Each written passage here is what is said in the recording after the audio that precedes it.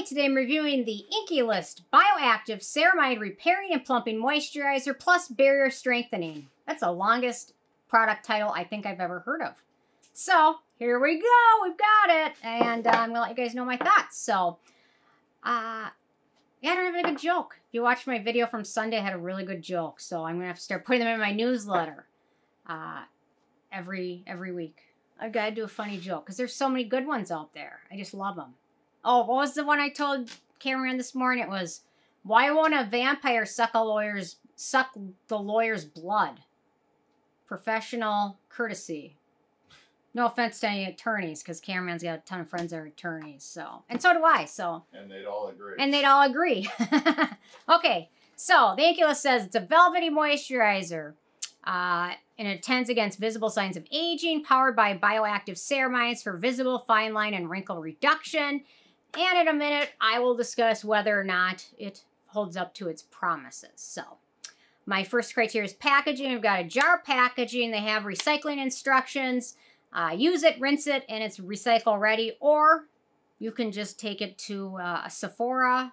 The certain Sephoras that will recycle things, or TerraCycle, or whatever. So, you can recycle it. In terms of denatured drying types of alcohol, it does not contain any of those. It's also fragrance-free and has no noticeable scent to it at all, so that's always nice for me with sensitive skin and a sensitive nose and a sensitive brain, sensitive migraines. Okay, the manufacturing location for this one is the UK, so no issues with that. So, ease of use. Man, we sped through that pretty quickly. Ease of use. So, it is thick. Hang on, give me one second. It's pretty thick. A little bit goes a long way. You do not need a ton of this.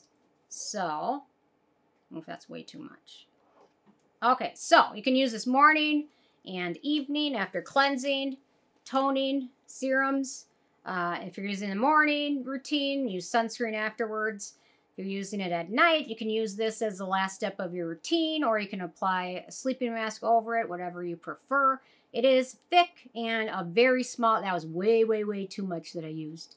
A very small amount is enough to cover your entire face. So keep that in mind. And you could use it on your neck as well. So it feels really nice. I will say when this soaks in, it sets to a natural finish that is slightly tacky, but it does feel really nice on the skin. And for me, it worked really nicely under sunscreens. I didn't have any issues with pilling or anything like that. And I also liked, so I've noticed under like certain vitamin C serums, the ones with the really low pH that are ascorbic acid, I'm starting to notice there's a lot of moisturizers nowadays that will foam up or froth up over it. And I didn't have that issue with this one. So that's nice. I always was thinking it was the peptides or something that were being degraded by it. Especially the Protini. Nobody else has ever mentioned this, and I don't know. Maybe it's just me and I'm doing something wrong, but anytime I apply the Protini directly over an ascorbic acid serum, it will froth up and foam up, and then it takes forever to soak in. So, and you know what? Honestly, applying a Protini with peptides over vitamin C serum probably degrades the proteins in it anyway, so, and the peptides, so it probably makes sense not to use it with that, but okay, so you can see it's soaked in and set to a nice, natural, slightly matte finish. Very easy to use, and a little bit goes a super long way. And works great under sunscreen. So, next up, I've got the ingredient list, or antioxidants and beneficial ingredients. We've got Shea butter, which is an emollient and antioxidant. And we've got Ceramide NP, skin identical ingredient, berry repairing ingredient. It would be nice if they included a few more ceramides, maybe? Or maybe some amino acids or something. I get there's minimalists, and sometimes for super sensitive skin, less is more. I get it. That's great. So this is probably going to be for you. But it would have been nice if they would have included maybe like 3 ceramides or cholesterol or phytosphenoxine or something. Because really we've got 2-star ingredients in this, which is not a lot. So it's very simple. But a few more ceramides would have been absolutely wonderful. So, I'm not going to say anything else. Yeah. Okay, in terms of animal testing, this is cruelty-free. And apparently a lot of this stuff is vegan, but I didn't see anything on this as to if it was vegan or not. So, I think it was just cruelty-free. Okay, in terms of performance, so for what this promises, it promises defend against visible signs of aging, Powered by bioactive ceramides for visible, fine line, and wrinkle reduction. I think this is a little bit over the top for promises when it really contains a lot of slip ingredients. It instantly kind of gives skin a little bit of a plumping effect, which is nice. But in the long run, this can't do anything with wrinkles other than plump up your skin and make it so they're not visible, which is kind of what they say. Against visible signs for visible line reduction. So they're not, they're walking a fine line. They're not really claiming this helps fight wrinkles. They're saying this helps fight visible wrinkles. So it kind of does that, but they're walking on kind of a gray line there, in my opinion. But overall, it feels really nice on the skin. It's got kind of a velvety feel and plumps up skin, which is nice, and offers some good hydration.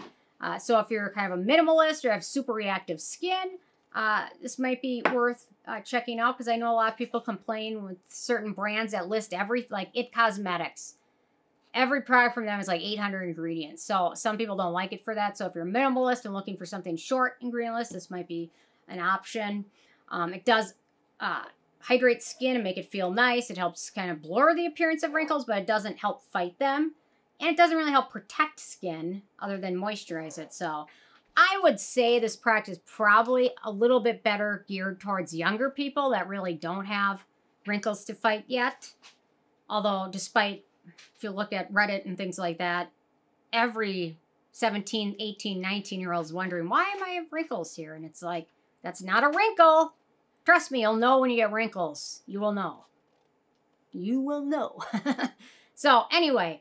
So, for younger people without anti-aging issues, it might be a nice option just for moisture, and it's affordable. Okay, for acne-prone skin, we've got Pentaerythrityl, Tetraisostearate, we've got Cetyl alcohol, we've got Hydrogenated Polyisobutene, Ethylhexyl Palmitate, and Sorbitan Isostearate. So, for acne-prone skin, it's probably not the best option. So, keep that in mind. Some of those are quite acneogenic as well, so...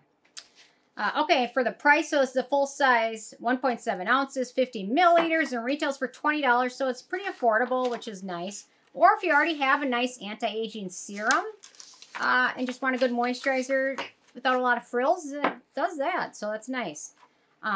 In terms of the it factor, this one's okay. There's other INKEY list products that I love a lot more than this one, so it's definitely probably not geared towards older or acne-prone skin. Some of the products I love from the INKEY list as opposed to this one, their azelaic acid cream, their water cream, their bracucciol, all wonderful. So those might be worth checking out as well.